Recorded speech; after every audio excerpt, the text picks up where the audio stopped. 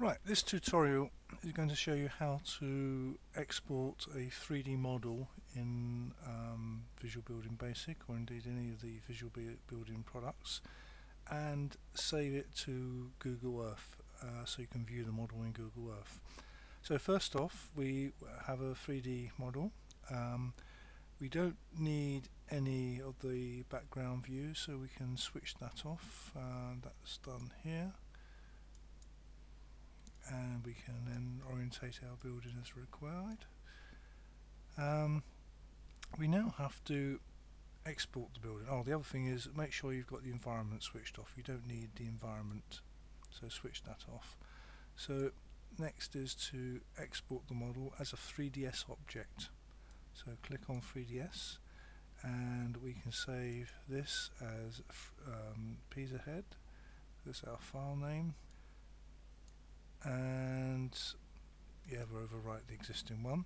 You've got the option to include the objects such as the compass, light sources and combined materials, but we're just going to use our default here and just say OK, and our file is now exported. We now go into Sketchup, and I'm going to choose a template in SketchUp. In SketchUp I'm going to use Google Earth modeling in meters and say start using SketchUp, and that's my standard SketchUp project. I now want to import, and I want to import my file I've saved. So we can import 3DS model directly into SketchUp, and this is the free version of SketchUp. And we can now place this using our placement tool in SketchUp. And we don't want all these horrible edges, so we can go to View, Edge Style, Edges, switch those off, and we can then move our model about to get a better view of it. The next thing is we now want to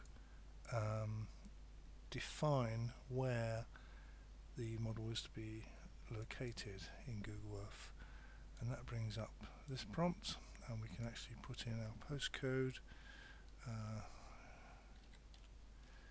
any random postcode, search, and okay, we're going to place our building here, so we can select this region, and we can say, well, you can size this, make this smaller and center it, so we want our model to be placed exactly here. So we grab that, and our model is then placed on that screen grab or terrain grab. Now you can also rotate the model. So we've got our model the wrong way around here, so using the rotate tool you can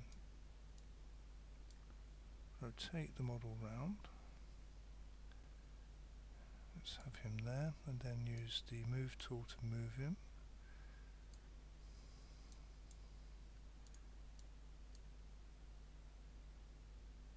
That's where we're going to place it, and that's going to be fine.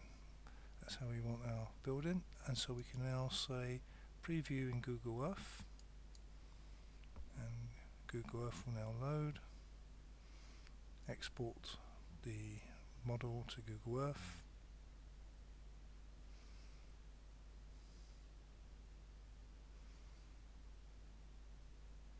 and there's our model in Google Earth.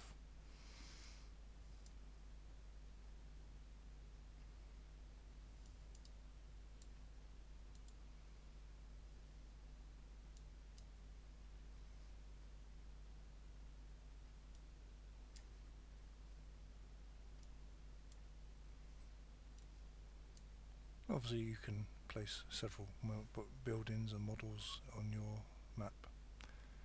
Okay, that concludes this very short and easy tutorial on placing 3D visual building objects into Google Earth. Thank you.